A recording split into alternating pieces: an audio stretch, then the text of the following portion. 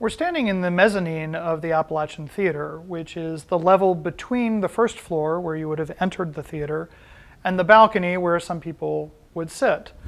The mezzanine was reached by the two staircases that were on either side of that outer lobby area as you came in past the concession stand. And from the mezzanine, there were two fairly steep ramps that would lead up to the balcony seating area. Now, what's important about the mezzanine area is the function that it served. In addition to having some storage in a closet off to my left here, there were also 3 rooms located on this level.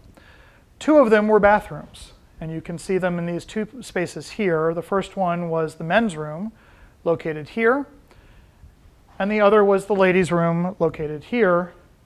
And as you can tell from these spaces, they were very small, and in fact, they were what we call, in the parlance of our times, one-holers, a single stall. Now think about the fact that the original theater could seat up to 997 people, and you get a sense of how tight restroom space was. 2 stalls for all of those people must have meant some pretty long lines from time to time. In between the 2 bathrooms was the manager's office, and this was the only office space in the theater. And as you can see, it was also a relatively small space. What's significant about these 2 bathrooms, as I mentioned, they were the only 2 public bathrooms in the theater.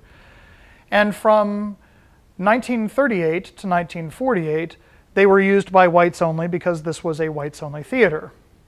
From 1948 to February of 1960, these bathrooms were still whites only, which meant that African American patrons who were permitted to come here and sit in the balcony had nowhere that they could go to the bathroom.